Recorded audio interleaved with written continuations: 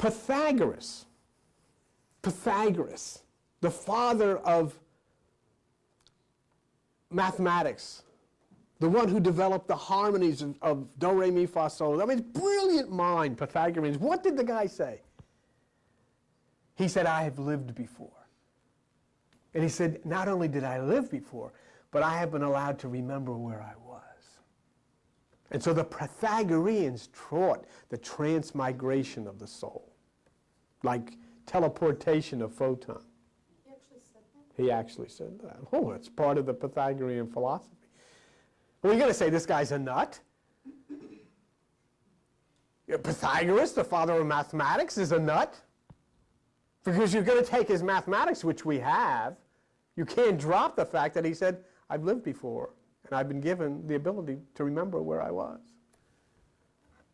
And so if you look up Pythagoras in any type of encyclopedia, whatever, you look at the Pythagorean theory, and you find part of it is the transmigration of the souls, teleportation. That's what they taught. That's what he believed in. Aristotle, the first book that he wrote was called Metaphysics.